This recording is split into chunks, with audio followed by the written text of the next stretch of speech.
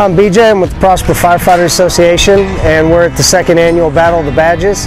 This is a game between the Prosper Police Department and Prosper Firefighters, and it's a family-friendly event in which the two sides can get together and show love to each other. We want to thank all of our sponsors, especially the title sponsors. You're really going to help out a lot of the police and fire families all across this area and the country. Welcome to the second annual Battle of the Badges. Before we start our day, I would like to invite the families of the first responders out right here behind home plate to present the flag for our national anthem. So I have the distinct pleasure to welcome Benny Anderson out for the first pick. In 2015, Benny Anderson retired from Prosper Fire Rescue after 24 years of service.